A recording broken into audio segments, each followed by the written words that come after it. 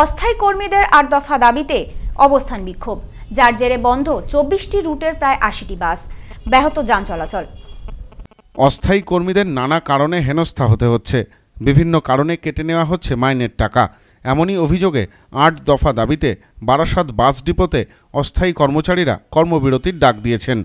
এই কর্মবিরতির ফলে ২৪টি রুটের প্রায় ৮০টি বাস বন্ধ, ফলে সমস্যায় পড়েছেন নিত্যযাত্রীরা। জানা গেছে, বারাসাত ডিপো থেকে ২৪টি রুটের প্রায় ৮০টি বাস চলাচল করে। এই রুটের ২৪০ জন অস্থায়ী কর্মচারীদের অভিযোগ, নানা কারণে মাইনের টাকা কেটে নেওয়া হয়। বাসের সামান্য ক্ষতি হলেও কেটে নেওয়া হয় মাইনের টাকা। সামান্য ভুলে ডিপোর কাছ থেকে বসিয়ে দেওয়া হয় বলেও অভিযোগ। আমাদের স্যালারি যখন আমরা জয়েন করেছিলাম, আমাদের স্যালারি ছিল ৬,৫০০ টাকা বেতন, সেখানে ঘুরতে আজকে হয়েছে ১৩,৫০০ টাকা।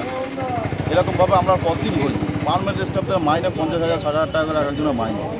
অর্ধেক যা মাইনে হয় অর্ধেকে আমাদের ম্যাক্সিমাম ছেলেদের সব ওষুধে চলে যায়।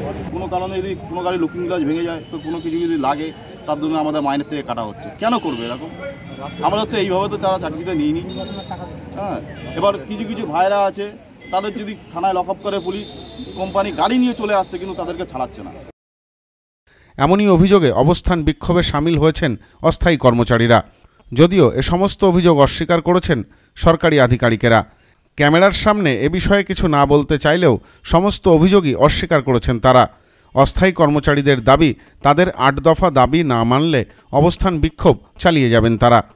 আমাদের স্যালারি ১৩,৫০০, আর যারা ৫০০০ টাকার মাইনে পায় কর্মচারী যারা আছে, তারা বসে থাকে। আর আমাদের ৯০ ঘন্টা খাটার টাইম, আমার ৯০ কিলোমিটার চলার নিয়ম, আমাদের ৫০০ কিলোমিটার দিয়ে গাড়ি চালাচ্ছে।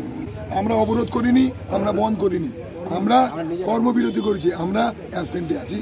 আমাদের বাঁচার কোনো লাইন নেই, আমাদের থাকার কোনো লোক নেই। Bureau report, news no man's land, Barasat.